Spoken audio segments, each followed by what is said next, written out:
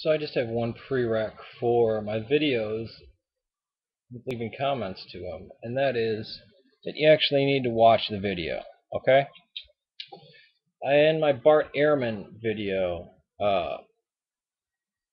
I got some ghetto fool, and I say ghetto fool because he chooses not to spell correctly. Now, if somebody misspells something, I'm not going to jump on them, but if they intentionally say never, N-E-V-A, never say Bart Ehrman is a Muslim. I never said Bart Ehrman was a Muslim. He tells me to read the Quran and stuff like that. What is it with ghetto people being attracted to Islam? Don't they realize that Islam doesn't tolerate any of that crap? I mean, in Protestantism you can do that. You can act all, as fly as you want to be. But look at Malcolm X. Spoke clearly, correctly, was honest, and his honesty led him to Orthodox Islam.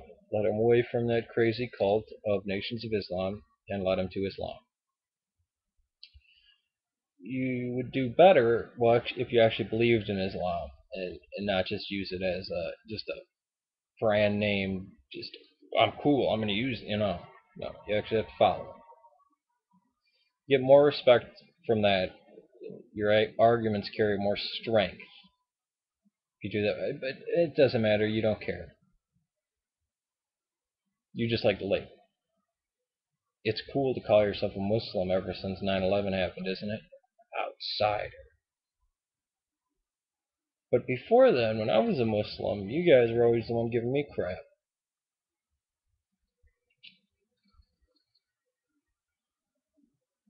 Oh well. It happens. For in the future, listen to the video until you actually comment on it. You wind up looking like a jackass if you don't. Alright. Peace. Doesn't seem like people are getting that.